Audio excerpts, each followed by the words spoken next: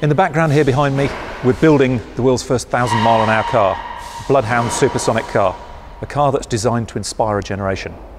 And we're doing that on the basis of all the experience we learned setting the current world land speed record with Thrust SSC.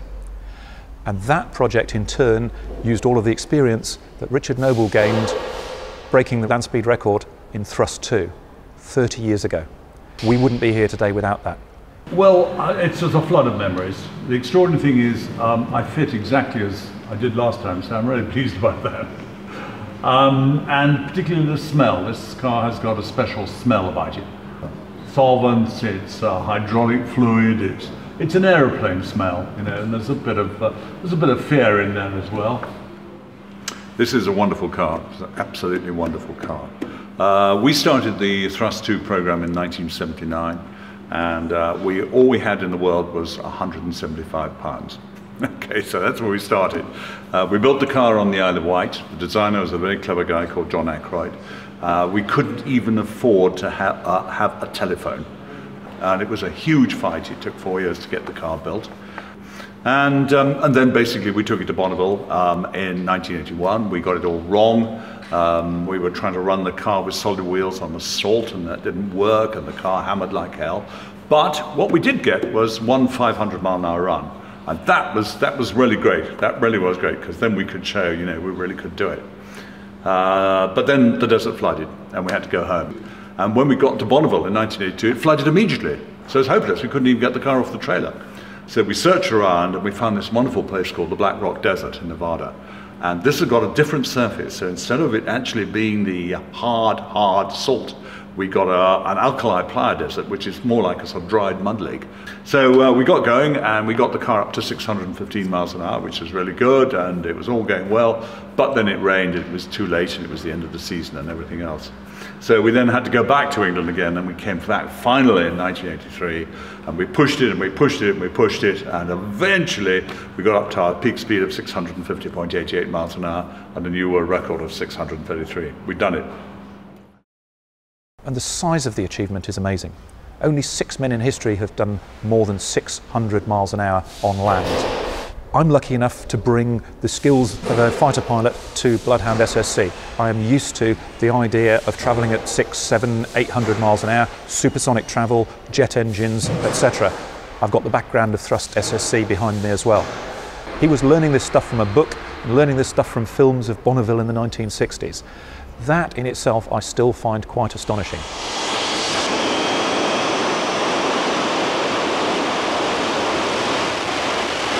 And so you'd be out about midday. It was fairly hot, and as you start off from the start of the run, and between 0 and 300 miles an hour, the car's all over the place. It's got these big fins at the back, but they don't really work until you get to 300 miles an hour.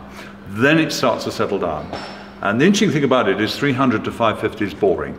It's really boring. It's just more of the same, but faster. And then when you start getting up to 550 and towards 600, something happens. And here, just on here, you see the shockwave build up as the airflow locally at the top of the intake here goes supersonic. And on one particular day, the whole car was clouded in a very fierce mist from the change in pressure which was causing this from the shockwaves. It's a very interesting experience because your mental processes speed right up. So everything happens in very, very slow motion. At 650 miles an hour, you can see every single detail on that track come up and go under the car. You go through the measured mile, and then the fun starts, because you've got to think about stopping, and stopping these cars is not easy. So what we do with Thrust2 is you come back on the throttle to cancel the afterburner, and then we've got to give the engine 3 seconds to cool, which seems an eternity at these speeds. And then at that point, can you shut the fuel off the engine, which is you do with your right foot, and with your right finger, you press on the button on the steering wheel, which fires the parachute. Bang! And you've got 6G deceleration. You're losing speed at 130 odd miles an hour per second. The acceleration and the deceleration, it's like the most violent fairground ride you'll ever get on. Long period of acceleration followed by a long period of deceleration. Your inner ear is now lying to you. It's called the somatographic illusion. It upsets your inner ears, and it gives you the impression that you're driving vertically straight down into the middle of the earth. He admitted afterwards, he said, I thought I was going mad, but I didn't dare tell anybody. What on earth is going wrong with me? And eventually one of the other drivers out at Bonneville said, yeah, when you put the parachutes out, that always happens. Then you're down to 400 miles an hour. 400 miles an hour is so slow that you want to open the door and get out, you know. And then you're down to 200 miles an hour and you bring the wheel brakes in, bring it to a halt. And then what you've got to do is get your notebook out and write everything you can possibly remember. And the next thing is that the engineering team's alongside in the Jaguar, and basically then we're comparing notes and getting around, ready to turn around and get back in.